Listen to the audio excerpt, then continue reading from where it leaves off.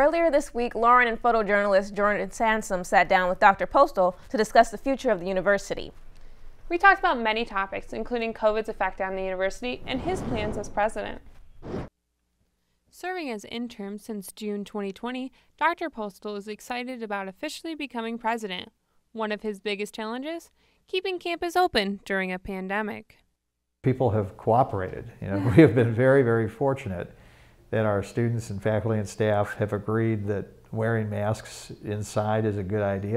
Another hot topic at U Toledo, the future of the Scott Park campus. And so the university has been trying to figure out what to do about the Scott Park campus for a long time. It's a very, very underutilized area.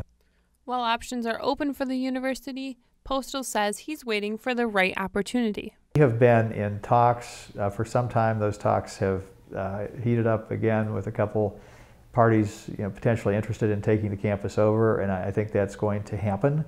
But in those conversations, we have made it clear that we wish to keep the portion of the campus for our use where the baseball and the softball is, so that we don't lose that. Postel says he wants to spruce up the campus and focus on recruiting new students. One of the things that we're looking to do is to find ways to offer our great education to as many students as we can. Aware of the challenges and successes, Dr. Postel says he's optimistic about U Toledo's future. Well, this university has such tremendous potential. You can watch President Postel's investiture online. We posted a link on our website, ut10news.com. You can also watch my full interview with President Postel. Look for it on our homepage too.